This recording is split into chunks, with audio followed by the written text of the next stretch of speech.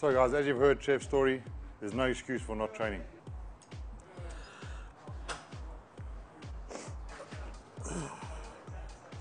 Up.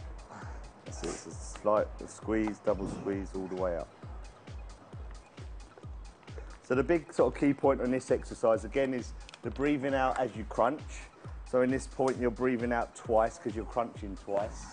Also what you've got to look at doing here is keeping your hands, as Trevor's, behind his head. So you keep your hands behind your head and you're not pulling it with your arms. You're allowing your abs to do all the contracting.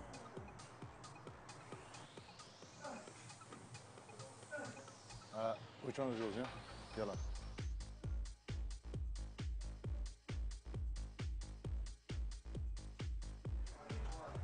How do you find that, Trev? That's really tough.